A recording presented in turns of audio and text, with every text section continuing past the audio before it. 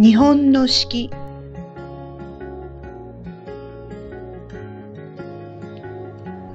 天気。寒い、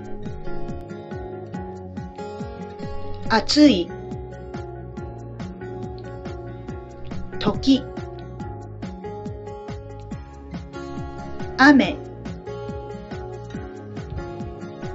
雨が降る、雪、雪が降る。日本は四季が豊かでとても美しいです。春。春は始まりの季節です。花がたくさん咲きます。6月頃は雨の季節です。よく雨がたくさん降ります。夏。夏は暑い季節です。たくさんの人が海に行って泳ぎます。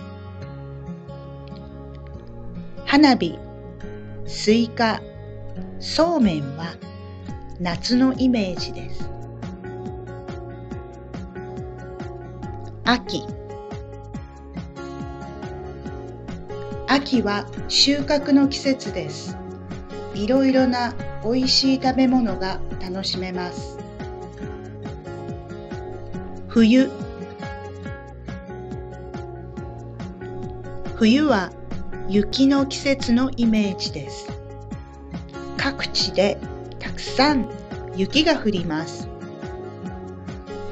でも冬の楽しみもいろいろあります。日本ではこの4つの季節を食べ物、景色、行事と一緒に楽しみます。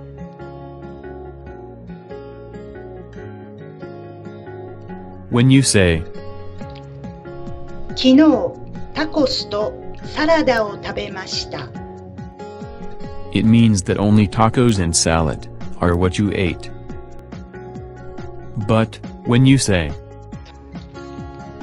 昨日タコスやサラダを食べました。it means that tacos and salad are some examples of what she ate. In other words, ta includes only things mentioned, and ya is used to tell some examples from all the things.